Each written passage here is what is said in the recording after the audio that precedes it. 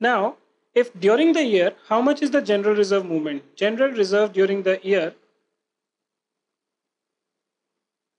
is equal to 70,000 minus 35,000 is equal to 35,000. Right?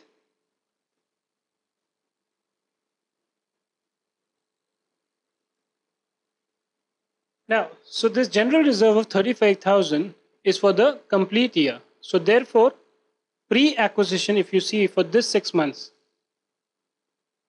how much will that be? This will be 35,000 into 6 by 12 or 17,500 plus during the year 17,500, and the balance 17,500 goes to the revenue reserve, right? I think I kind of just need to draw a line out here to ensure that I'm not encroaching into the other calculation.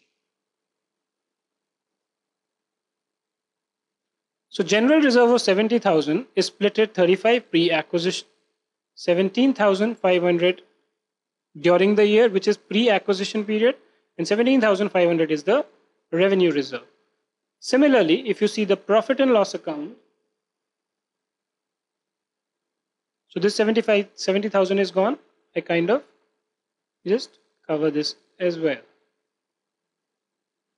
Okay. Profit and loss account, again 60,000. Well, simple. 60,000, and what was the opening balance during the year? The opening balance was 30,000. So for the P&L also, 1/4/2010, 30,000, 15,000 for 1/4/2010 to 39/2010, which is the pre-acquisition date, and 15,000 goes to the revenue profit and loss account. Done? So what I achieved out of this was, I have cleared this also, I have done this, I have done this. Okay. Now there's an adjustment for this particular thing. Abra's stock include goods worth rupees 15,000 on which Dabra made a profit of 2,000. Now if Dabra Limited has made this profit, then it must be sitting in the revenue profit and loss account. But the logic is that you cannot have intercompany profit transaction. So you will reverse this, reversal of stock profit. So you do a minus 2,000 here. But as I told you, every credit has an equal and opposite debit. So I will also reduce this 2,000 from my stock profit, Dabra. Okay, so this adjustment is complete. This will come to 2,48,000. Are you clear? Let's go back to the adjustment sector. So now even this particular adjustment, I am done. Well, now there's an adjustment which has to be done for the plant and machinery. Bill receivable I am already done. So the only adjustment that is now left is for the plant and machinery. Now plant and machinery, let's look at it. The question says that on 1/4/2010, the plant and machinery stood at 3 lakh. Right? It was revalued to 3,30,000 on 1/39/2010.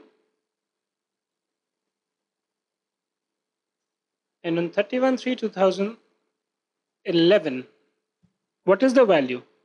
The value in the books is 2,70,000.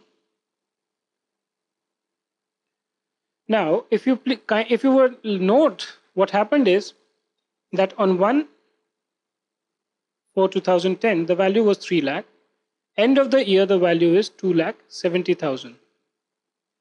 So what I notice here is that there is a particular depreciation which has been applied in the plant and machinery. And how much is that? It's 30,000. Depreciation is equal to 3 lakh, which is the opening value less closing value. 30,000 is equal to 30,000 divided by 300 into 100 is equal to 10%. So the depreciation rate that I have is 10%. So now if suppose I have to calculate this value, look, the purpose is I got this particular value of plant and machinery on this date. So I need to find out what is the revaluation of this. I mean, there is some increase that I have to account for. Why? Because this will be relevant for the purpose of computing my goodwill.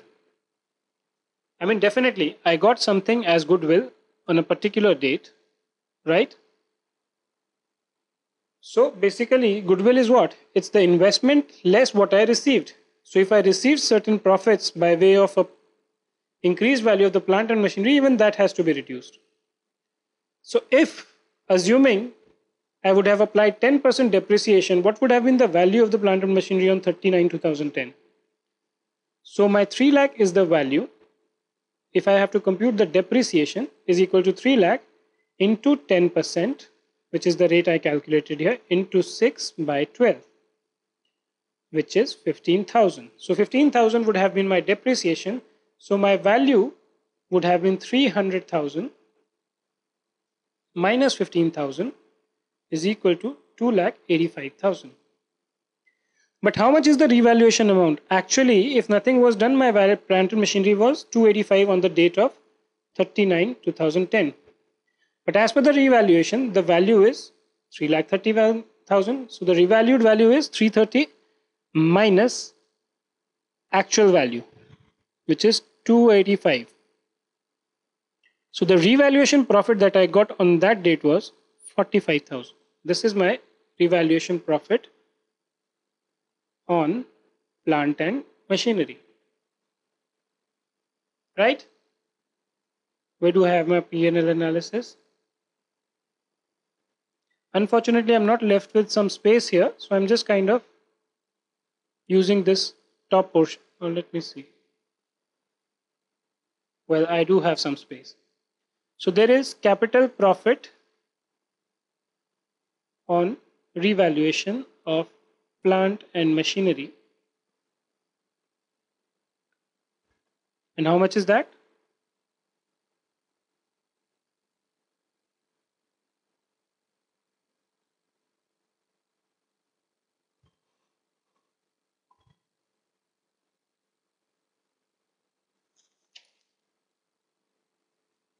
This is 45,000.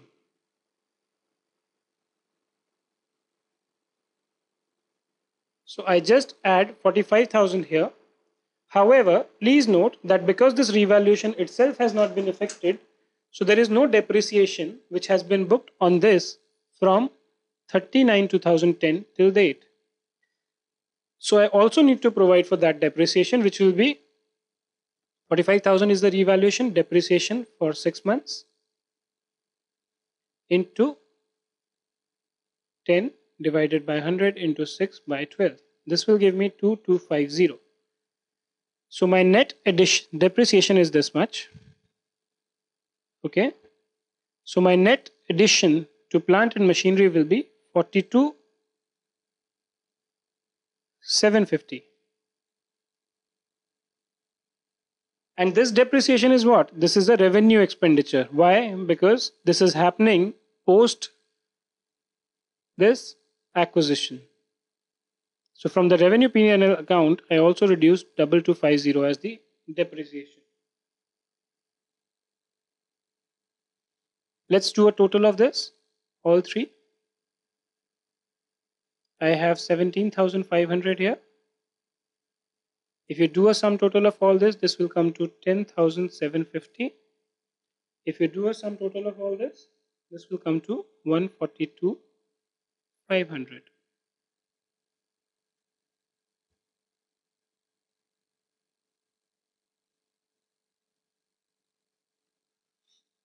So I have achieved what are the profits.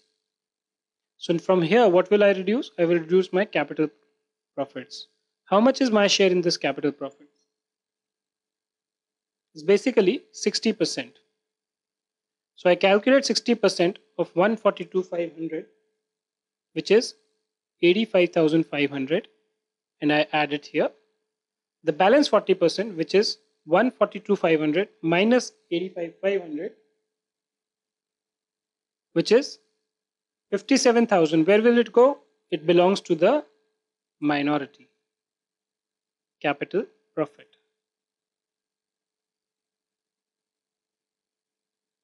Similarly, they get their part of revenue reserve and profit and loss account, okay, which is 7,000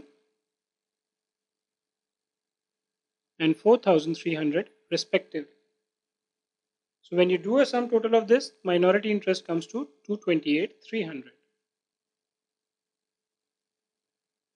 So minority interest 228,300. Well, so let's close these aspects also.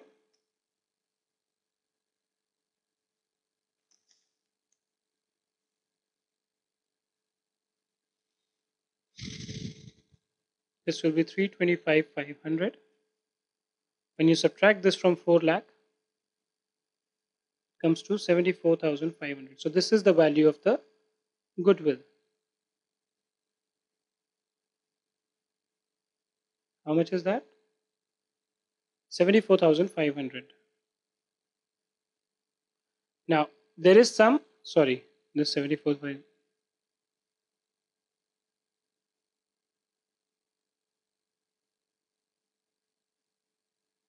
Now, there was some addition on account of revaluation of the plant and machinery. Let's go there. It was how much? 42,750. So we add 42,750 here. This is the revaluation net of depreciation. Right? So this will give you 412,500. Okay, let's move to the general reserve. So general reserve is this much plus reserve of Dabra plus P&L of Dabra. How much are that? It is 60% of 17,500 and 60% of 10,750. Right? So when you do the calculation for these numbers, this will come as 6450. Sum of this comes as 86,450. For general reserve, 40,000 plus 10,500, 50,500. Well, I think all the adjustments are done, all the calculations are done, so we can go for the total here. This total, if I do on the calculator, it comes to 935,250. Okay. Actually, there's a little bit of a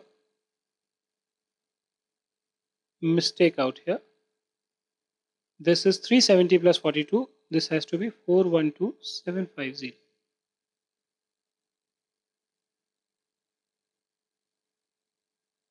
And now the sum of all this also comes to 935,250. So that's how basically you deal with the consolidated financial statements problem. The idea is to keep doing things, keep looking for which thing is going to affect where, and once you do the practice, these will come to you naturally.